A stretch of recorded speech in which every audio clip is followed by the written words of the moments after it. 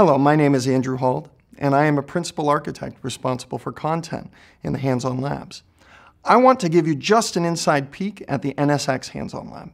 This lab is ideal for administrators interested in learning about virtualized networking. This VMware Hands-On Lab has the following modules. First, we give you a component overview and terminology. Then we introduce you to the concept of logical switching. Logical routing comes next, along with the distributed firewall. Then we cover the Edge Services Gateway. We have additional hands-on labs that cover NSX networking for folks who are interested in more advanced topics. Some recommended hands-on labs in networking include HOL-SDC-1403, which is the VMware NSX Advanced Lab.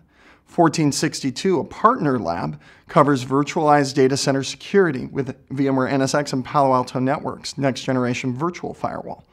Also a partner lab, 1464, is how to secure your software-defined data center built on VMware NSX and vSphere with Symantec data center server security. Please remember, you do not have to finish all the modules at one time. You can always come back and take the modules as you need them. Now that you have a high-level peek into the lab, here are my tips for ensuring that you have a superb experience when taking the VMware Hands-On Labs. 1. Be sure that you are at a location with good network connection. The Hands-On Lab service requires 300 to 500 kilobits up and down and latency better than 240 milliseconds. Use a modern web browser. We support the latest versions of Chrome, Firefox, Internet Explorer 10 and above, and Safari. Be sure to accept third-party cookies. And if you're taking the labs from a corporate network, make sure there are no special firewall rules or proxies to get in your way. You can find more tips and tricks on our Hands-On Labs community page at hol.vmware.com.